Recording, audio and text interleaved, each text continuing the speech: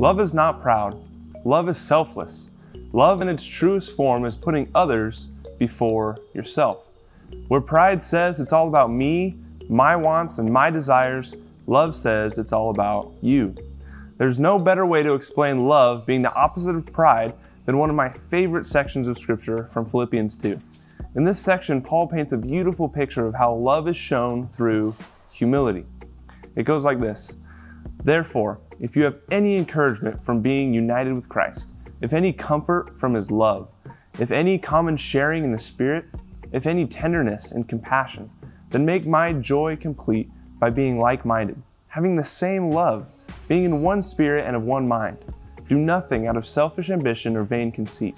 Rather, in humility, value others above yourselves, not looking to your own interests, but each of you to the interests of others. In your relationships with one another, have the same mindset as Christ Jesus, who, being in very nature God, did not consider equality with God something to be used to His own advantage. Rather, He made Himself nothing by taking the very nature of a servant, being made in human likeness. And being found in appearance as a man, He humbled Himself by becoming obedient to death, even death on a cross. Therefore, God exalted Him to the highest place and gave Him the name that is above every name, that at the name of Jesus every knee should bow, in heaven and on earth and under the earth, and every tongue acknowledge that Jesus Christ is Lord, to the glory of God the Father." Love is not proud.